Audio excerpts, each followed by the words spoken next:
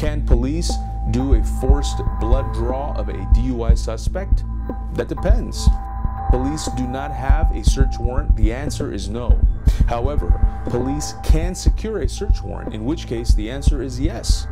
In a Supreme Court case called Missouri versus McNeely, court ruled that the police cannot draw your blood without a warrant.